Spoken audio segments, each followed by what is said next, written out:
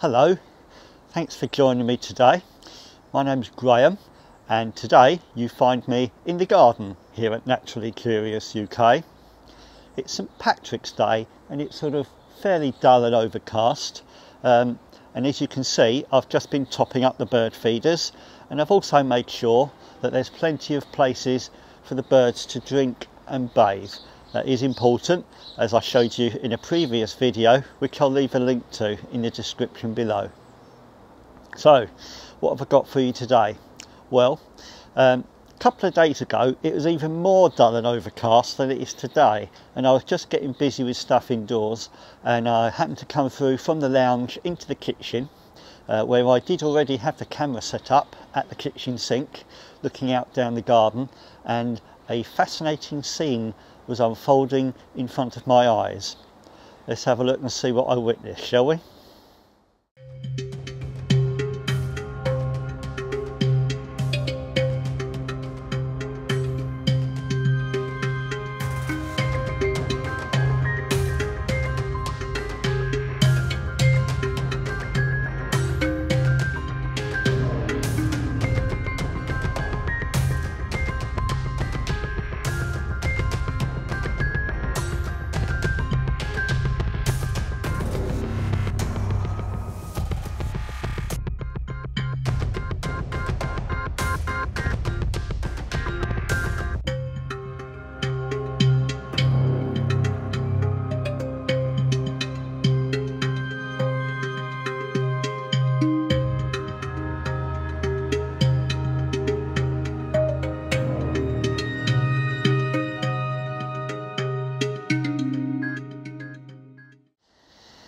Well, what about that squirrel, eh?